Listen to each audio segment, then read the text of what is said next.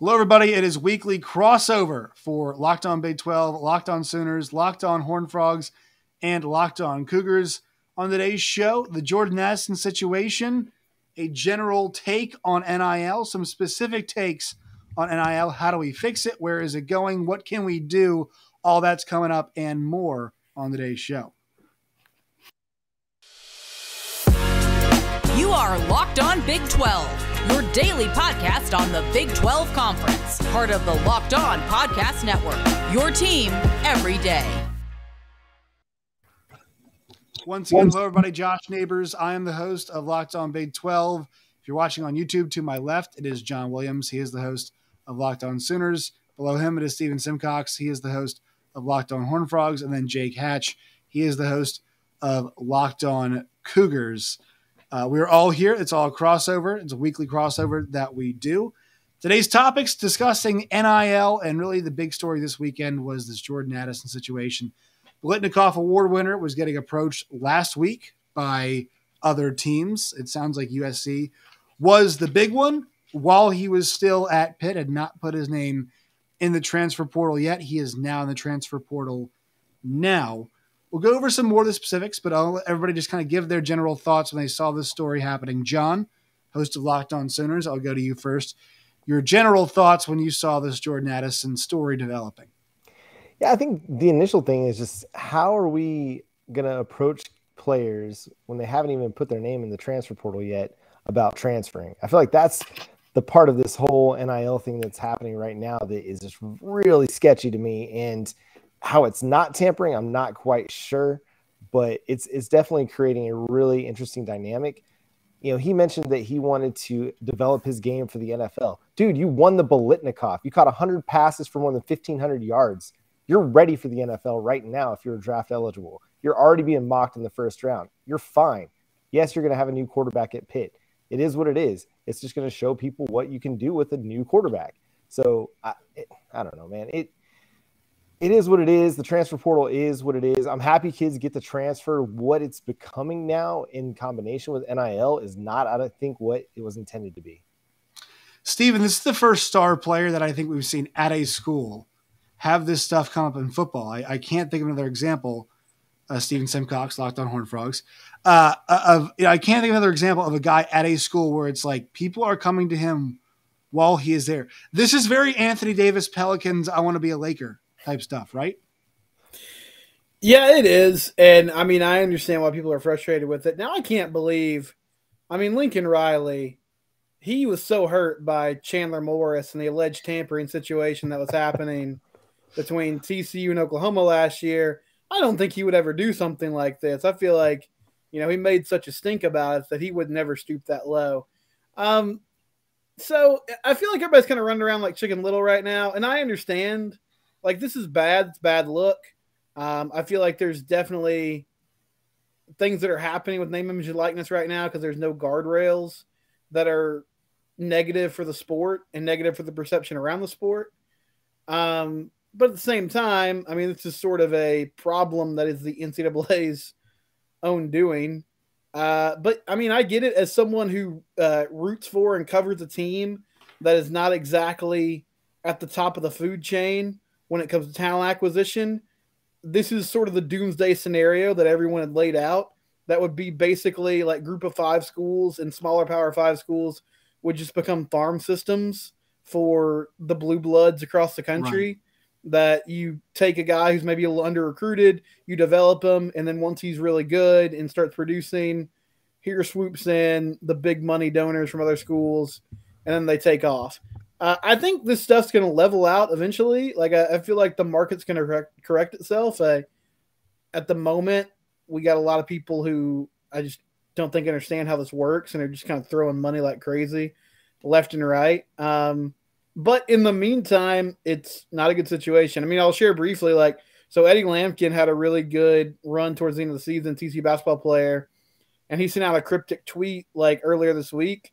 And there was some speculation that there were some teams that were tampering there and that there was maybe some family in the background that was saying, hey, you should test the open market. You should test the transfer portal and see if there's greener pasture somewhere. And, that's not the intention of this, but it's sort of a byproduct of it. I feel like you got to take the good with the bad, and eventually maybe whether it's the market stabilizing itself or, regulation getting involved, there has to be some more structure here to fix some of these problems.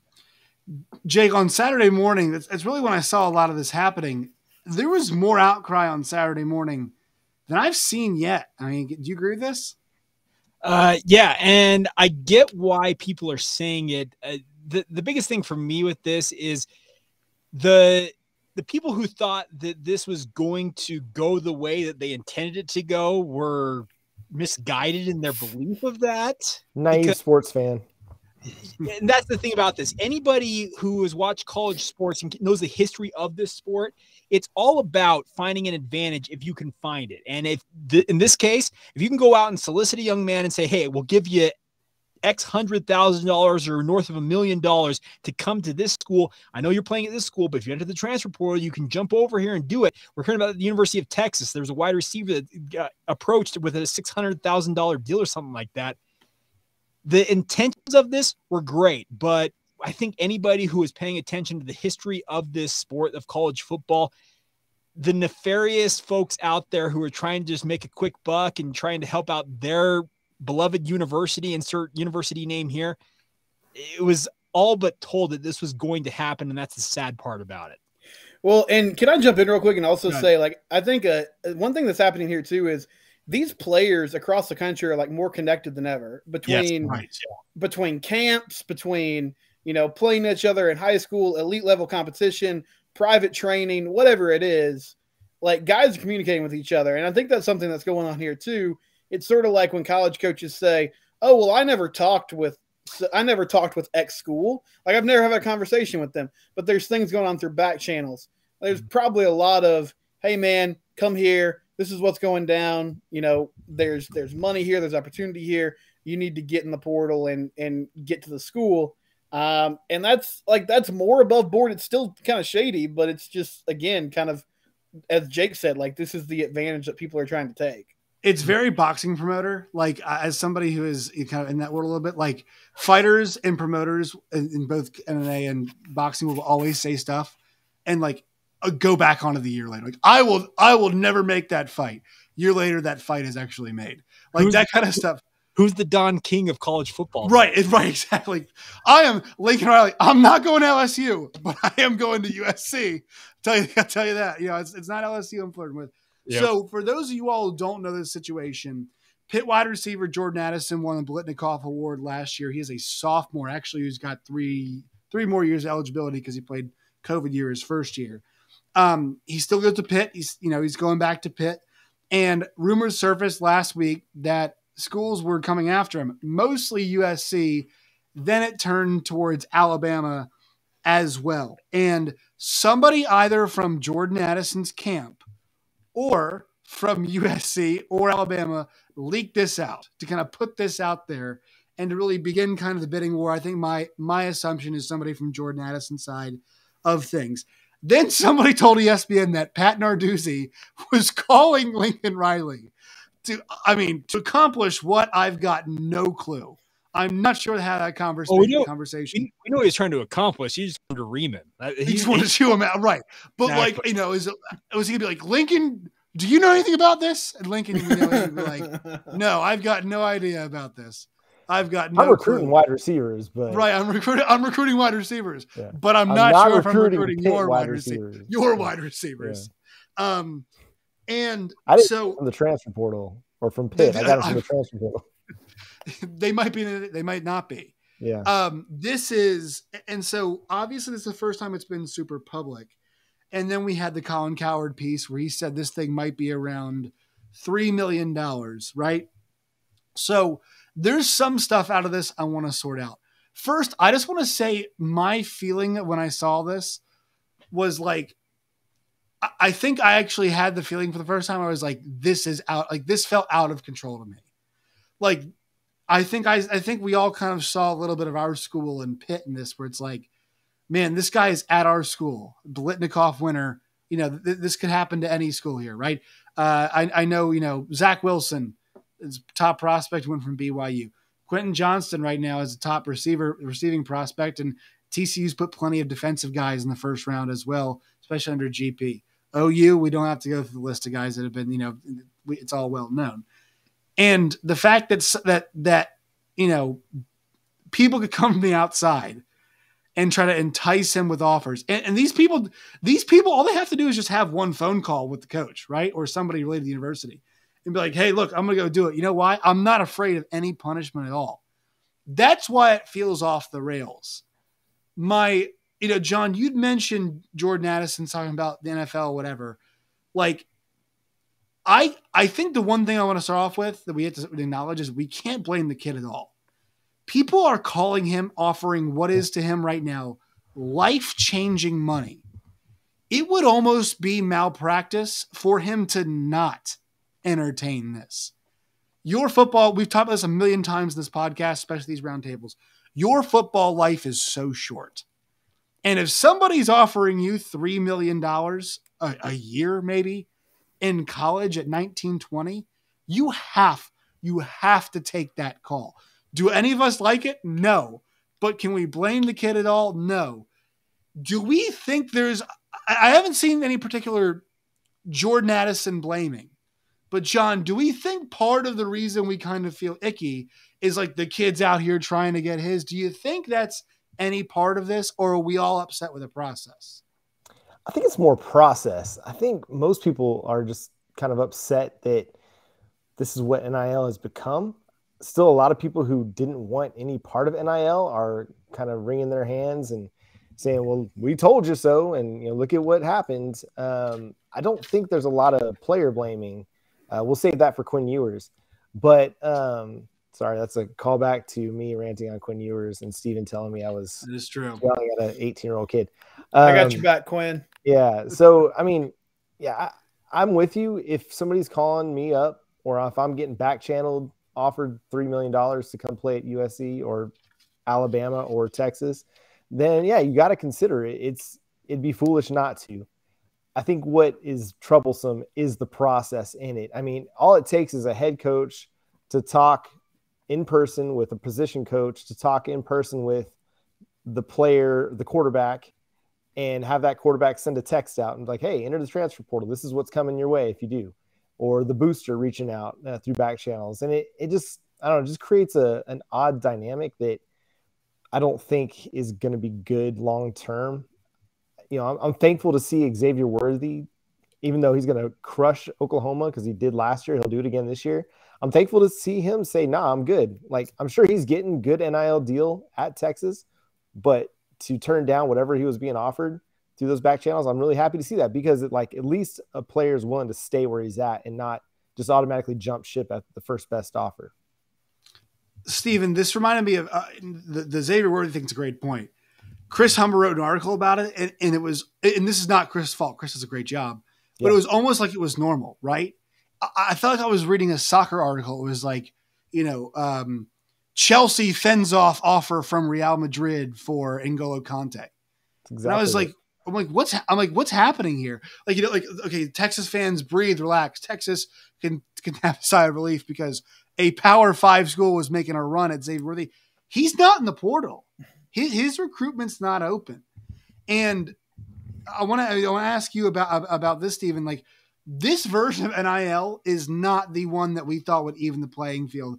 This is like make the rich richer. If somebody's coming at Texas's best wide receiver, a guy who put Devontae Smith, a guy who called plays for a wide receiver, Devontae Smith, who won the Heisman Trophy as a receiver, and somebody's like, I'm not sure I want to play with this guy. I could, make more money down the road because I can go make more money now somewhere else. And they obviously, once again, fended it off. Like, this was not the purpose of NIL, right? Right, Steven? No, it wasn't. And I don't know. I remember when this was first popping off, and it was like one of the issues here. And it's interesting because you talked about are we blaming the kids? I don't think any of us are. No. I feel like maybe I read too many message boards, but I do think maybe fans are just having trouble catching up to all this, right?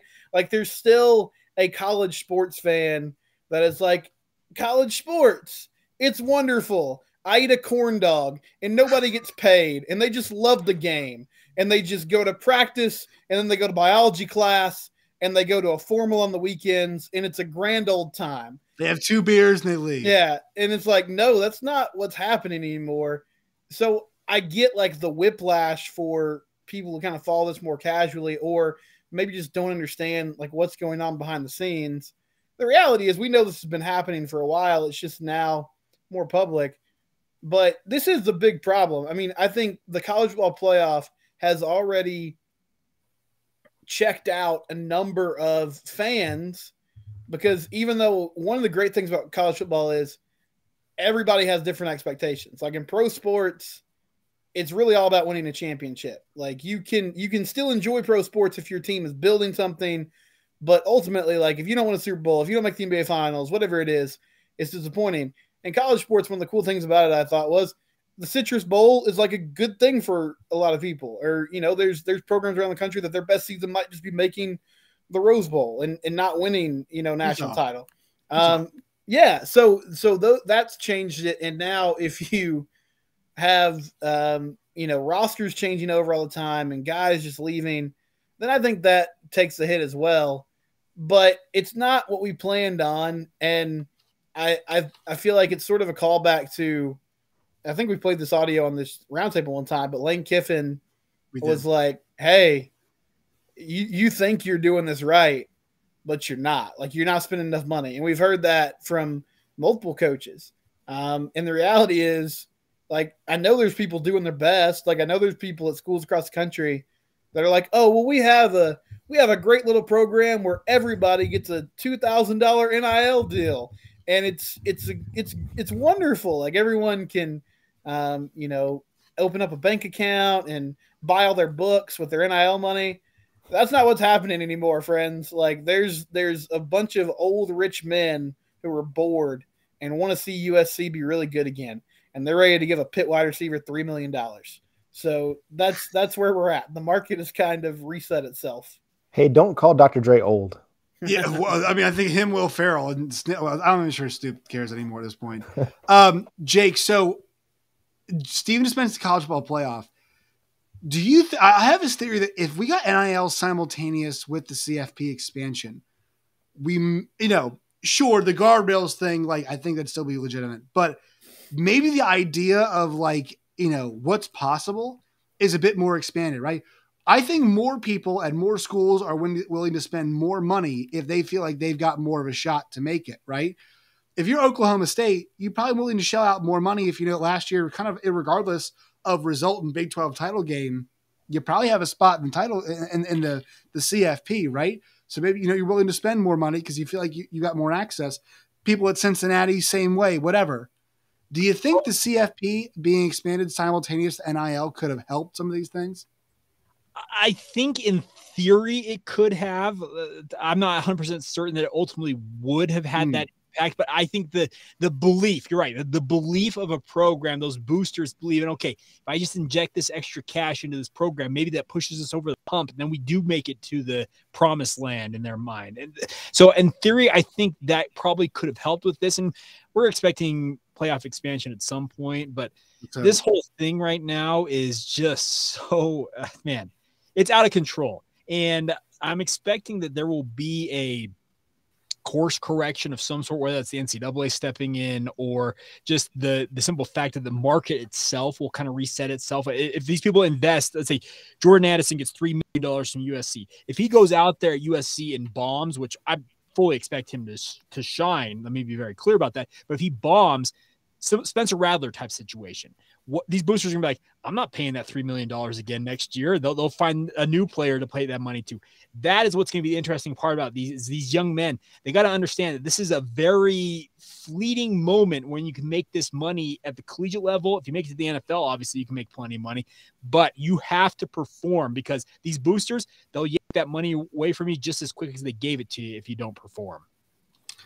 All right. One more thing to add. I think that's one of my concerns is the boosters that are willing to throw $3 million at a guy, they're really free and easy with their money. Like they're going to keep spending it regardless of how well it works out. Like that's a good point. They're you think so? I think so. Like, I mean, they've been doing it for years. Like people have been investing in Texas A&M like for years, and there's been nothing to show for it. The name of the player will change, but the money is not going anywhere. Let's just put it that way. Yeah, that's where and I was of the mind that Jake was just a second, like that the market will correct itself as these players don't perform up to the standard they're expecting. But the guys that want to see their school really succeed are going to continue to throw that money at those players. All right, so I agree to some extent, but like what Tennessee's doing is not sustainable. Like the amount of money they're trying to get for their collective, like we might think it is, but like they're going to go 9-3 at some point. Like it's like I mean, like I'm sorry, but I've watched Josh Heupel's offense. They suck against good teams. Like they lost to Purdue, right? I think they did, right? The bowl game, yeah, they lost. It was 6-6 Purdue. Like it was fun, it was cool, and they might get good players in there. But like this, like there are very few machines in this sport, and I think the machine's going to keep winning. Clemson, one of the machines just got broken up too, which I think is a big thing that that's going to have some impacts. But like I think that there is the idea that yes, talent acquisition is the name of the game, sure. But, there is going to be, like Jake said, a market correction. Now, the money is going to be there. I think it's just going to end up being more dispersed throughout more people. Like, I don't know how many Jordan Addisons you can pay. I mean, I'll be honest, like USC football was cool and hip. And sure, there's some people out in Los Angeles who can get the job done. But at some point, you're hiring and you're firing coaches. You're paying buyouts. You're paying guys $3 million a year for one season.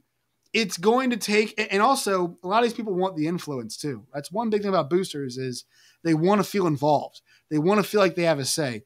If you're the man like this John Ruiz in Miami who's putting the cash together for the Nigel Packs of the world – who's publicly speaking about the Isaiah Wongs of the world. I think it's pretty out here that John Ruiz has a lot of influence, at least when it comes to Miami basketball, right? Like, okay, they made the Elite Eight last year, people. What's the next step? Is Miami all of a sudden going to be a Final Four team every single year? Like, is Devin Shapiro out of jail yet, or is he still in the clink? I'm not sure. I think he's didn't he get out at some point? I don't know. Nevin, man, he was just ahead of his time. Uncle Nev, we shouldn't have blamed him for that. One more thing that I just thought of is like I feel like this is going to put a lot more pressure on coaches. If Miami doesn't make a Final Four in the next couple of years, whoever their coach is, how long is it going to be until he's looking for a new job? Yeah, poor Jim Larinaga, 70 whatever he is years old. Guys, this is what I think about. I think about this all the time. Like old ass Jim Larinaga is like, who is this man? Ruiz who? Coming in and he's doing what? And he's like, oh, but this means he got Nigel Pack. All right, he can do whatever the hell he wants. That's why my guy Gary P's an analyst now. They put a QuickBooks software in his computer, and he was like, "No, thank you, I'm out of here, baby." This is what I'm saying is like it's like the faces are going to change now. The money might stay the same, but like the influencers and who's there and who's in control of stuff might roll in and out. So I don't know. I think that's one part of this too. The next part of this we have to get to, and let's do a quick word from our sponsors, is the NCAA response. And so we have a response. People might laugh at it. I actually find it to be semi-legitimate. You guys can laugh me off the stage when this does happen. First, quick word from our sponsors. Today's show is brought to you by Built.com and Built Bar. Built Bars are the best tasting, best for you protein bar in the game today. They've got flavors like banana cream pie, raspberry, double chocolate, and so many more. They're delicious, and new flavors are coming out all the time. 130 calories, 4 grams of sugar, and 4 net carbs. Go to Built.com today. It's Built.com. Promo code LOCKED15, LOCKED15, LOCKED15 for 15% off at Built.com today. All right. Ross Dellinger at SI does a great job. Had an article today. Go check it out. Just look up Ross Dellinger, Sports Illustrated. It's one of his most recent articles about the task force that the NCAA is putting together. University admins are on a task force trying to finalize a new set of rules to basically help enforce the old recruiting rules, but apply them to NIL. That's what they're trying to do. And these rules are very much focused on boosters and boosters' involvements in recruiting. That's really where this is focusing. This is the best quote from some official on this committee. Quote, "We let this thing get out of hand," end quote. No shit. I mean, are we serious? We let this thing get out of hand. Yeah, just a bit.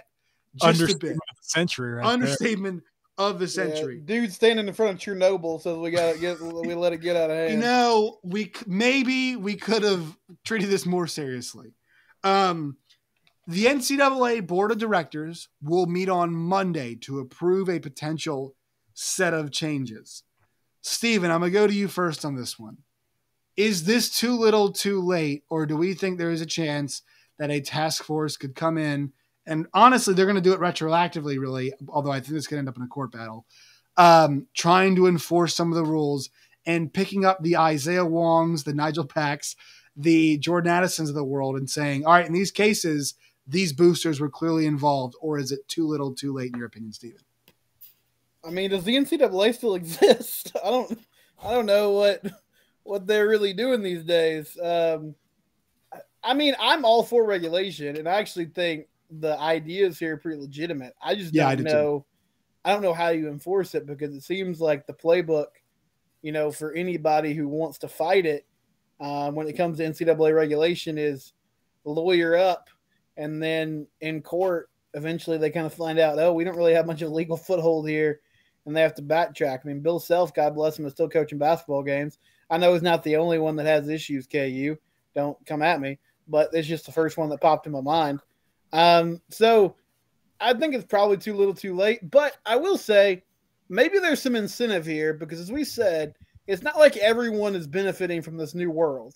So if they can get the, groundswell of universities and coaches behind them on, okay, yeah, we need to have some things in place to make this a smoother process, then it might work.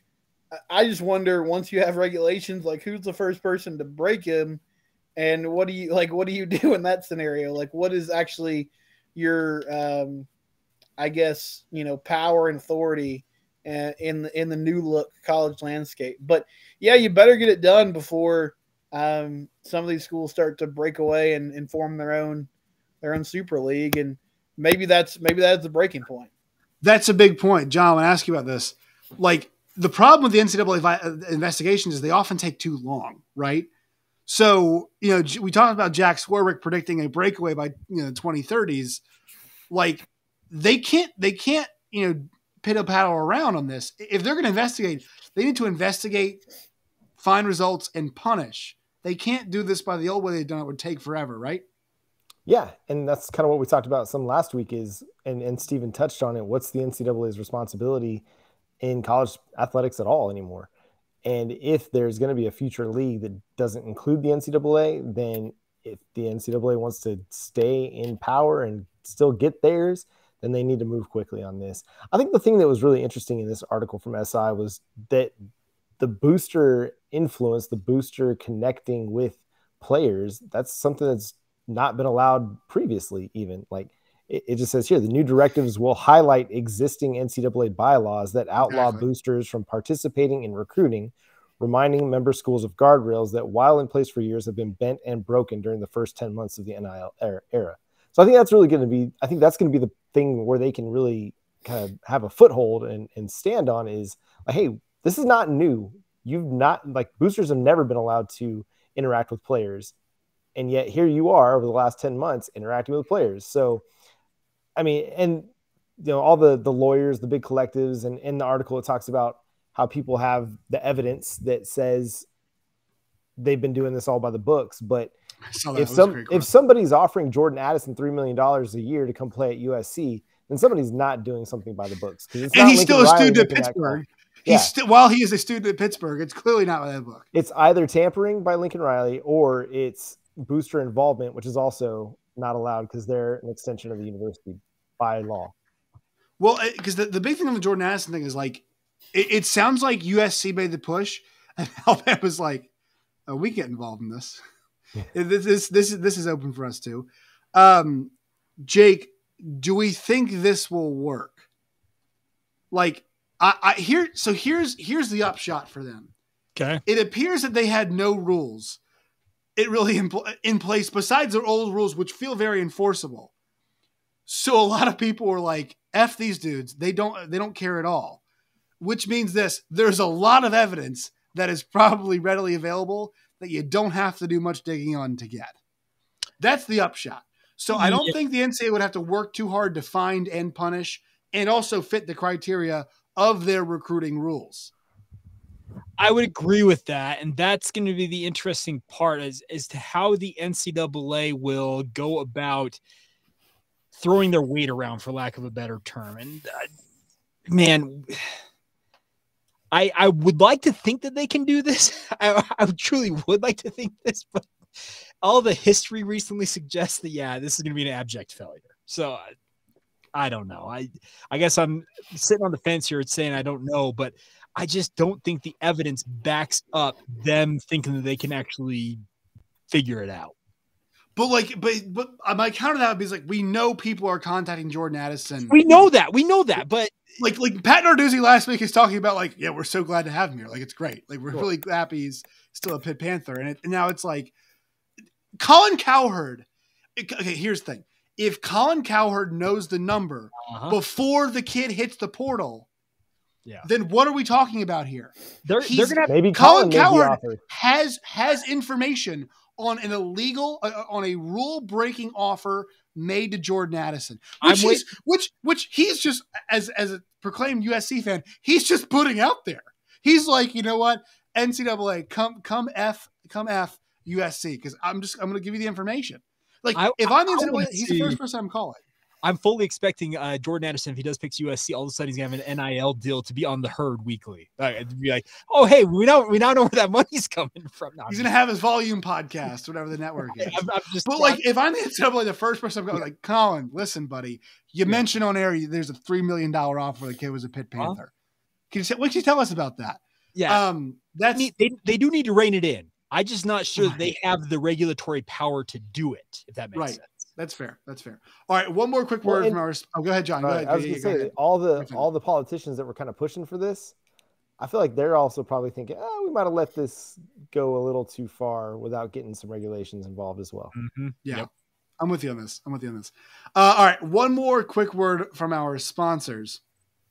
On today's show, we are brought to you by RockAuto.com. Go to RockAuto.com today for all the best prices on parts for your car or truck. The ever-increasing number of makes and models, it's impossible to go to your local chain or auto parts store to find all the parts that you need. Do not spend 30, 50, or even 100% more for the same parts that you need from a chain store or a car dealership. For example, a Honda Odyssey fuel pump, $353 from a chain store, $216 at rockauto.com, a family-run business serving auto parts customers online for 20 years. rockauto.com, their prices are always reliably low. And the same for pros and do-it-yourselfers. Go to rockauto.com today. Write Locked On in their How Did You Hear About Us box. That way they know we sent you. Amazing selection, always low prices, all the parts your car will ever need. That's rockauto.com. All right, we're doing 2 of these, but at least for this one, folks, tell people where they can find you and your work on all of its variety. John Williams, go first. Yeah, you can find us on Twitter at Locked On Sooners, Facebook, Locked On Sooners Podcast. You can follow me personally at John9Williams. You can also read my work covering the Oklahoma Sooners at the Sooners Wire. Steven. I'm at Simcox Steven on Twitter. The show is at Locked On TCU, and we are Locked On Horned Frogs on podcast platforms and on YouTube. Jake. Locked On Cougars, Facebook, Instagram, or Twitter. Search it out there. If you want my work, Jacob C. Hatch is my Twitter handle. And, of course, the show is available on YouTube and everywhere else you get your podcast. You guys can find me on Twitter at JoshNeighbors_. Find the show where you get your podcasts and on YouTube as well. All right. Thank you guys for joining us. There's a part 2 coming up about Big 12 expansion. Make sure you check that out.